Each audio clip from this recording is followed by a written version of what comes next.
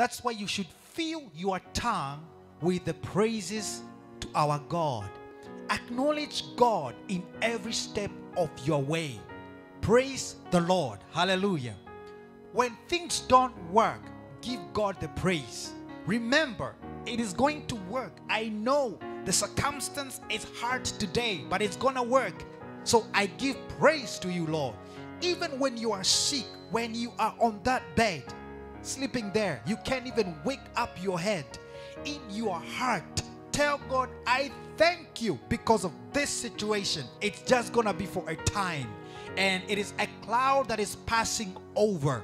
I give you praise. I thank you even for this circumstance. When you don't have finances, don't always see like God hates you, like the world hates you. See God, acknowledge God, give Him praise even when things are not good. Let Him capture your heart. Let the Lord capture your life. Let God capture your will.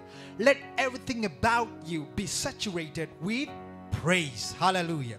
I like the way David lived. He lived a life of praising God when things were working and when things were not working. Hallelujah. Even when he walked through the tunnel of death, he still praised God because he knew even at this circumstance, you are still with me.